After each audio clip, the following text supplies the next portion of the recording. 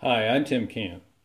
In past videos, I've shown how to make alcohol stoves from these three beverage cans. From the Foster's beer can, I made an extra large stove. From the 12-ounce beverage can, I made a large. From a 7.5-ounce mini can, I made a medium alcohol stove, but one can I haven't used in a video yet, the juice can. And from it, I can make a small alcohol stove. So that's going to be the subject of today's video. Let me get set up and we'll get started. Step one is always the same for me. I scrub the paint off the part of the can that's going to show in the finished alcohol stove, in this case about the top 1.5 inches, and I do it with an unopened can. I use a green Scotch-Brite pad wrapped around the can and just scrub it back and forth in my hands like this. On a small can like this, it only takes about a minute. Doesn't take very long, and I pay a special attention up under the rim.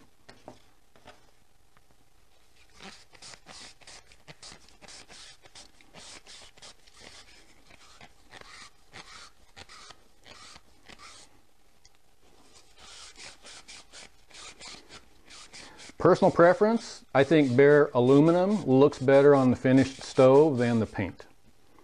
That's all there is to it. Now I would open the can, empty the contents, and rinse it out as I've done to this one.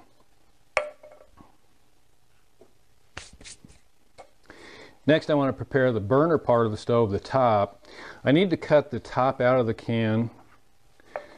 This is the type of stove that primes from this open bowl, so I need to remove the top, but I need to leave the rim intact, and I haven't found a can opener yet that will do that. So I use a brand new utility knife blade and score around in the bottom part of this channel.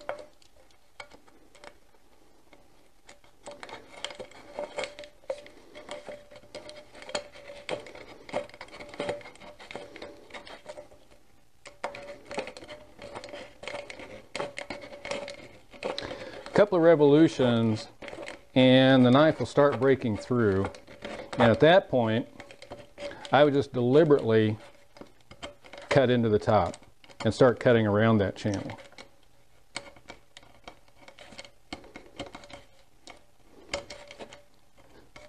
The aluminum on these juice cans is about the thinnest aluminum there is, so it's not very difficult.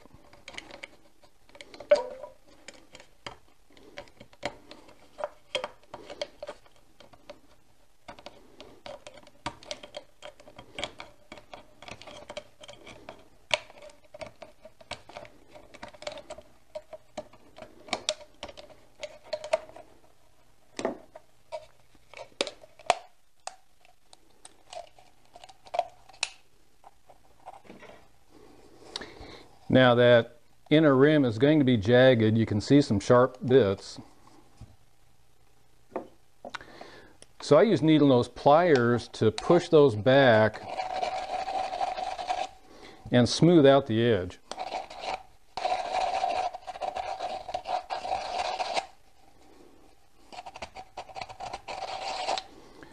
Better.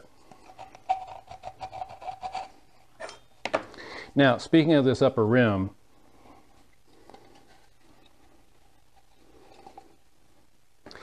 if you can see on these two cans, there is a difference.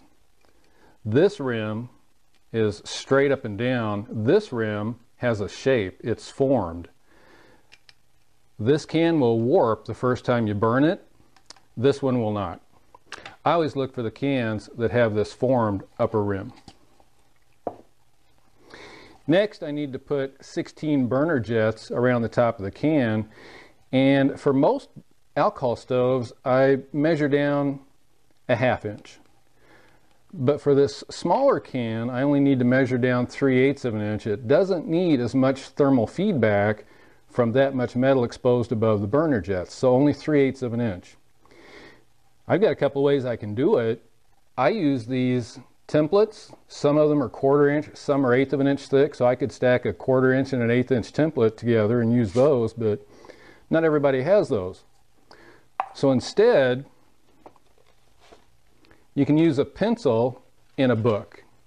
So if you've got your U.S. Army Survival Manual FM 21-76 handy. Open it to page A5 where it talks about vipers. Put your pencil on that page.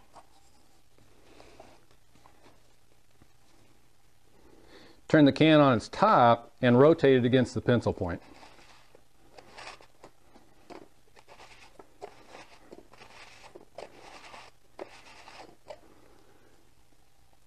And that makes a nice line 3/8 of an inch down from the top. If you use some other book, you'll have to figure out what page to put it on. And I want 16 evenly spaced holes around this line, so I always use what Little Bitworks calls a protractor, and I've got a link to his video in the description below. But I'll show you how to do it here. Strip of paper taped into a tube that can easily slide on and off the can.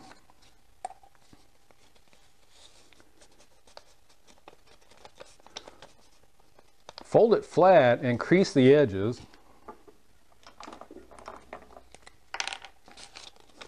And then mark those creases.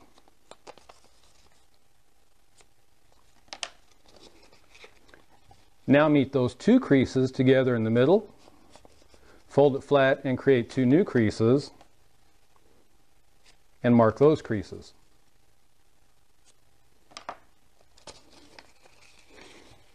And meet these marks together, create new creases and mark those.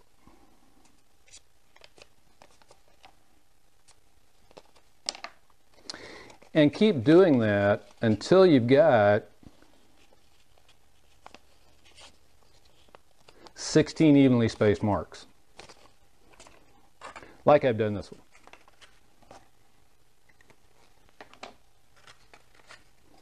And now I'll slide this protractor on the can up to that 3/8 inch mark, and I can transfer these 16 evenly spaced marks to my line.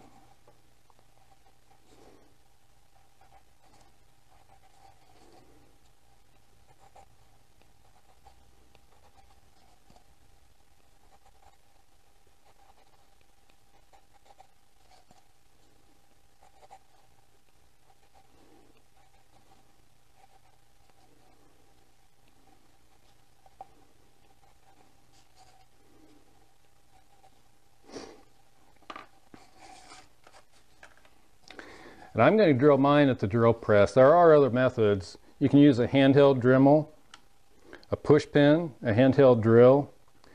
Let's meet at the drill press. I use a simple drilling jig. It's a 1x2 with a couple pieces of masonite screwed to the side just to hold the can in place. And I've adjusted the fence so my bit is 3/8 of an inch down from the top. And I'm using a numbered drill bit. It is number 56. Normally I use a number 54, but with a smaller can, I can get by with smaller holes.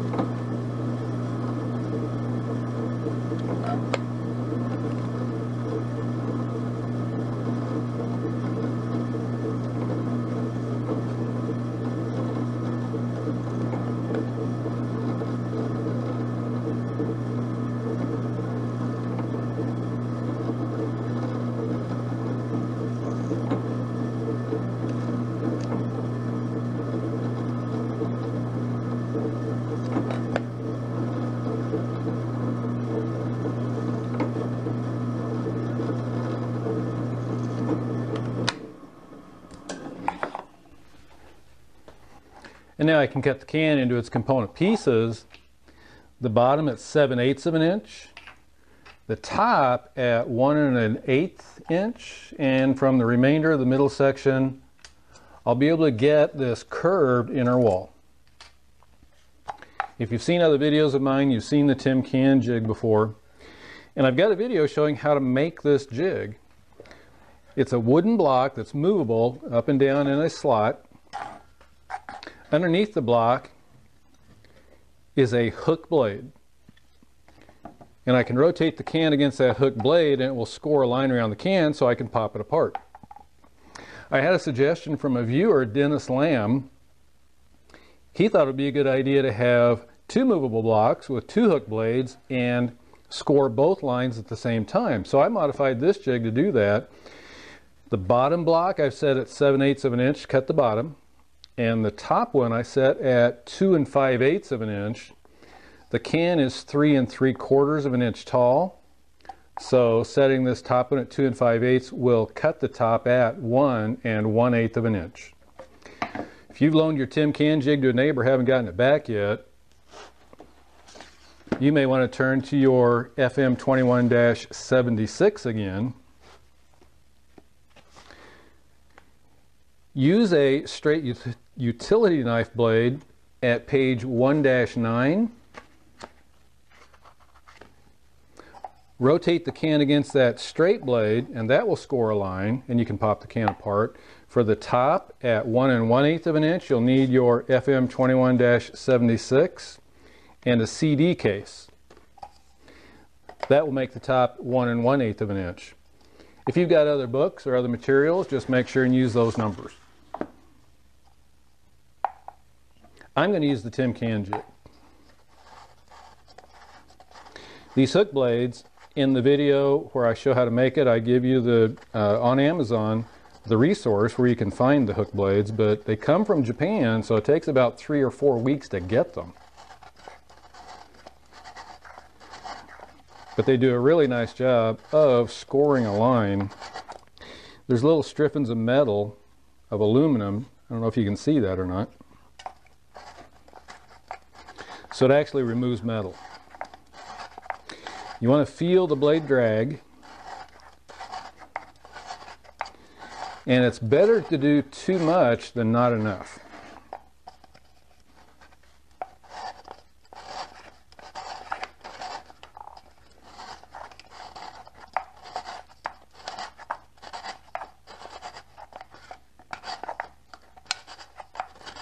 Dennis Lamb, this works really well.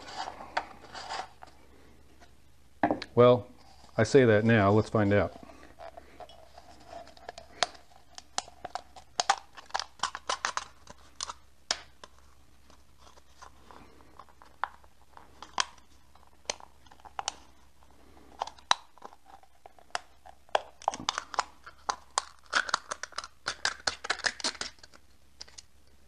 Just that easy. In the center section, I'll cut in half.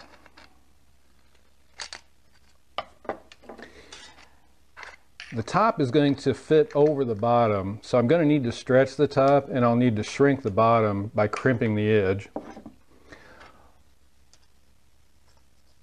I'll expand the top using another unopened can and a glove. To expand the top, use an unopened can, angle this top piece over the bottom of the can, and then press it on. But keep in mind, this is really thin aluminum, so it's going to be easy to split. This one I go really slow on.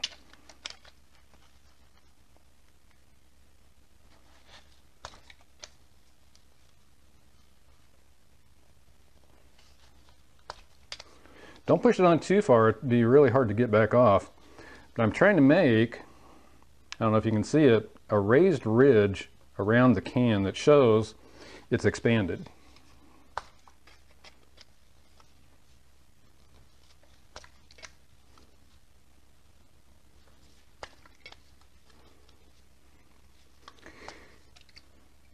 Now that probably won't be enough to let the top go over the bottom, so I'm going to shrink the bottom using a toothpick, a pointed toothpick. I'll put it on the table and I'll press down the bottom over the point of that toothpick to make an indent. And I'm going to make those indents all the way around the base, the bottom, about every 1/4 of an inch.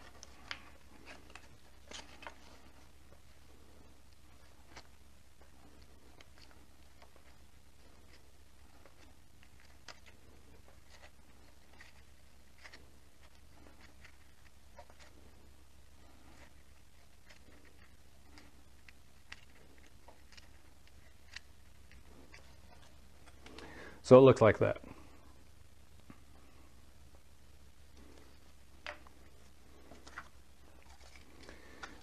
And now for the inner wall. I always make my templates. I make the paper pattern and then I transfer the paper pattern to this 1/4 inch or 1/8 inch even Masonite or MDF because I make a lot of these alcohol stoves. To make a paper pattern, draw these 2 arcs with the radius of this larger one 10 3/4 of an inch and the smaller radius 9 3/4 of an inch. So this is a 1 inch tall inner wall and it's 6.5 inches long from point to point straight across. So 10 3/4 inch for the larger arc, the radius. The smaller radius, it's 9 3/4 of an inch, and draw the arc. A paper pattern works just fine. I'll lay the template on that remaining aluminum and score around it with my utility knife.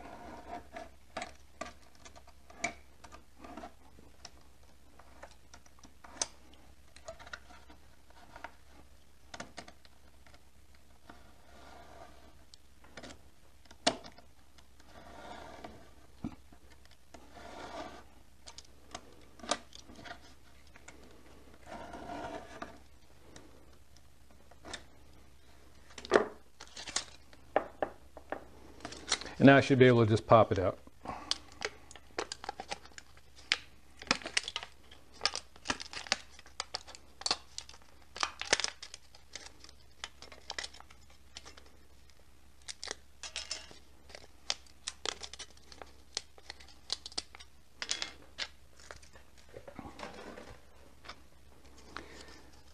Six and a half inches long, point to point.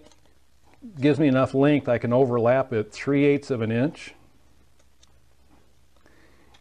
And where it overlaps that 3/8 of an inch, I'll use scissors to cut a little nick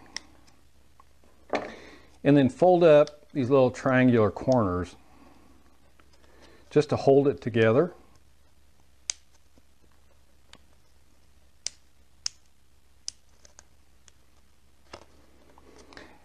And that's going to be a drain hole so alcohol can go from this inner chamber to this vaporization chamber between the 2 walls. I'm actually going to cut another one opposite of it with a hole punch.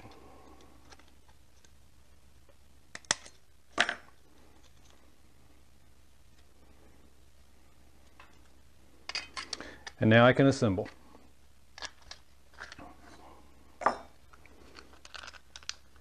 May need a little help with the last little bit, so I use a shim.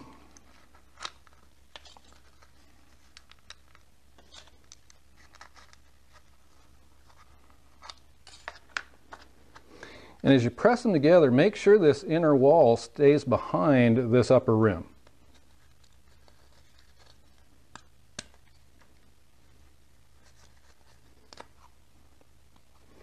Just like that.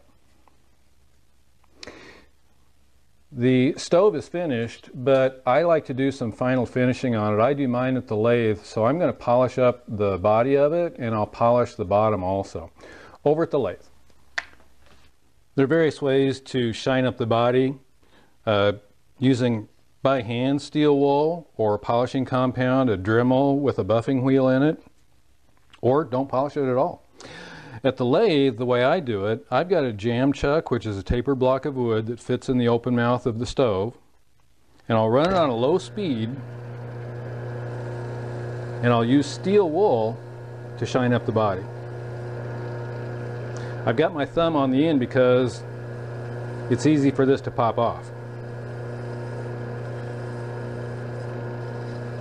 I'll also use steel wool on the bottom.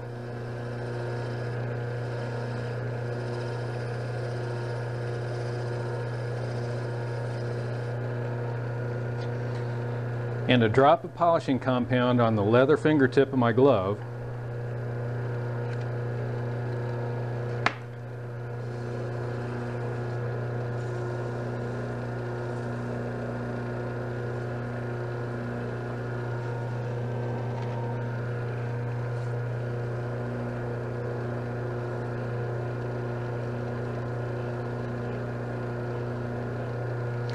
And then I'll buff it off with a microfiber cloth.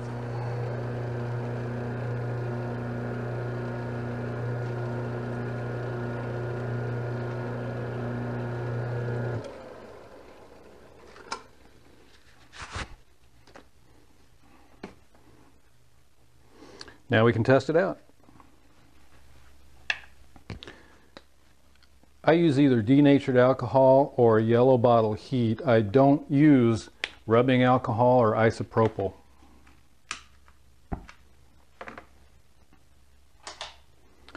Rubbing alcohol and isopropyl alcohol make a sooty black residue on the bottom of your pots. It doesn't burn as efficiently. Usually takes about 30 seconds for these stoves to bloom and the alcohol to heat the stove up enough to where it starts coming out the jets. Not that long with a smaller stove though. There you go. Putting the pot down on the center will snuff out that center flame that's just a waste of alcohol, and we're good to go. There you go guys, a small juice can stove to add to your collection. Thanks for watching.